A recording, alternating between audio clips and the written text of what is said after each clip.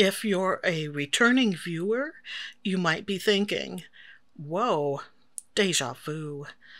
It's true that both this pen and ink have already been featured on this channel, but not in my Pen and Ink Logbook, which is where I demonstrate these things with writing and drawing samples, along with a washi swatch.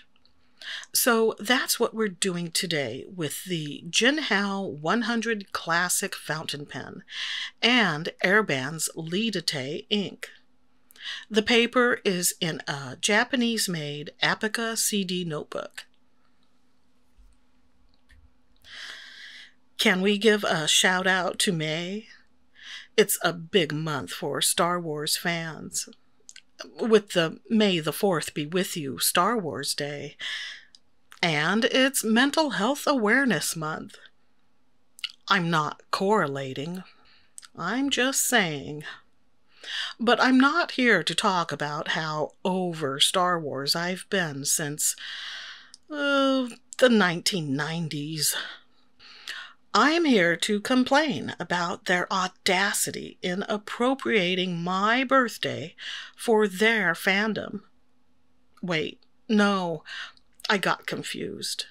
That's not why I'm here. Maybe this is a sign that I should stop counting the years.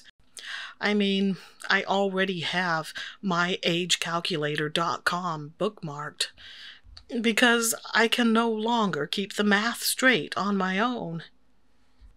For the writing sample, I used the Food Lover's Companion entry for Butterscotch. This is where you'd expect me to go off on a tangent about that delicious confection and its similarities to caramel and toffee. Maybe even dredge up some long-ago childhood memory that explains why it's not one of my favorite flavors. But I'm so enamored with this ink that I'm having a hard time thinking beyond, oh, pretty. Sure, it might look a bit meh in the writing sample, but when it's swatched, you'll see the character come out in what I think of as warm, buttery goodness. The pen is a delight. I enjoyed using it in the first impressions video, but I don't think I appreciated it enough at the time. Yeah, technically this is producer Mike's pen. Look, if he's going to leave his pen case in my studio, then I have no qualms about occasionally borrowing its contents.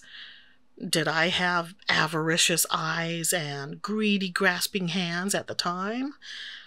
I don't think so, but it's possible. It goes without saying that I did not practice drawing butterscotch candies. That's right, I went in cold, because sometimes you've got to live life on the edge.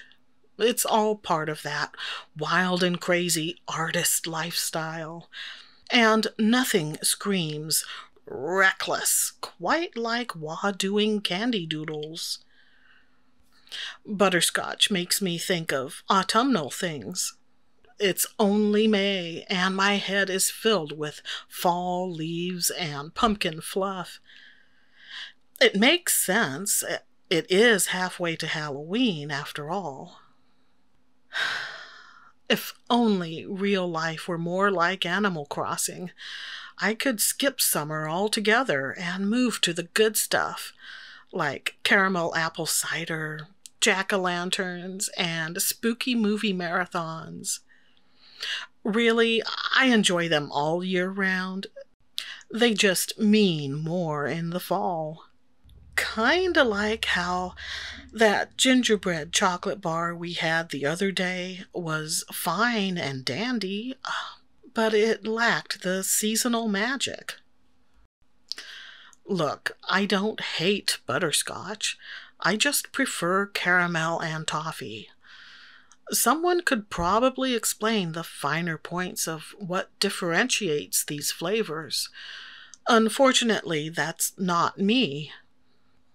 The point is, If you wave an opened bag of butterscotch hard candies under my nose, there won't be any shuddering and gagging. Nope, I'm gonna sneak a few as soon as your back is turned.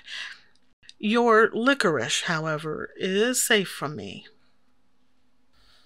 The other morning, I had a mishap while preparing producer Mike's to-go coffee.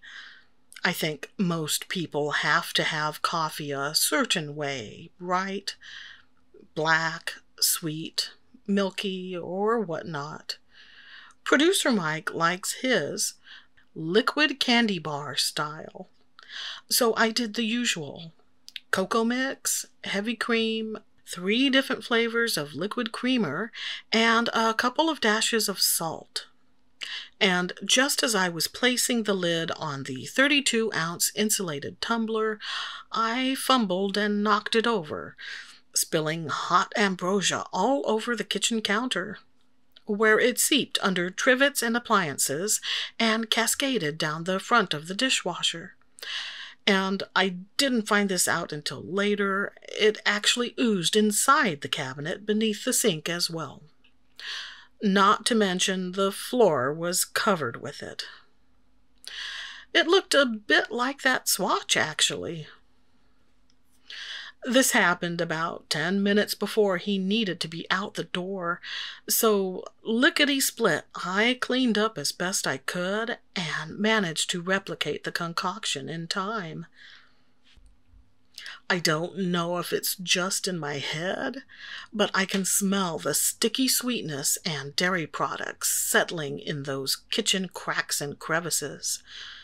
But the important thing was, he made it to the quarry in time.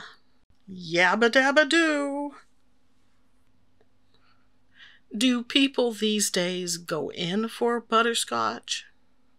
It just strikes me as an old-fashioned flavor, like something from the 1890s, with a name like Botherington's Boiled Butterscotch, that's guaranteed to cure an array of ailments, including headaches and halitosis, packaged in a decorative tin with lace ribbon around it. Too fancy? Hey, we're talking about the 1890s here, when the competition was licorice all sorts. That makes me think of a video I once saw where a guy pranked his friend by taking him to a bar where all the patrons were dressed in 1880s garb. That means there were lots of suspenders, bowler hats, and handlebar stashes.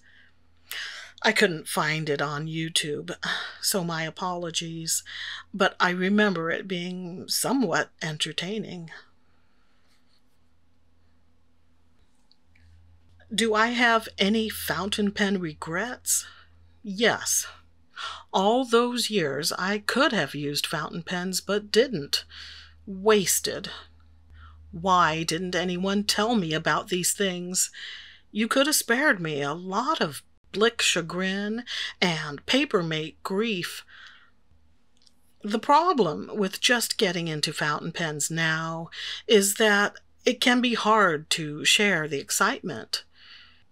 You can't go, "Hey, girlfriend, check this out. It's called a fountain pen, and it will blow your mind." I mean, it's a pen. They've been around for many decades. Then again, maybe I'm just selling it all wrong.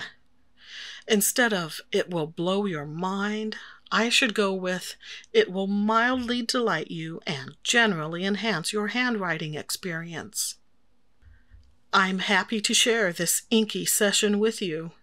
I didn't have a whole lot to say about either the pen or the ink, but like I said, they were covered in previous videos. I'll even put handy links in the description for you. Until next time, keep in mind that butterscotch isn't limited to hard candies, so embrace the flavor. Or just try butterscotch pudding, or blondies, or dessert topping. You've got options. And stay artsy, my friends.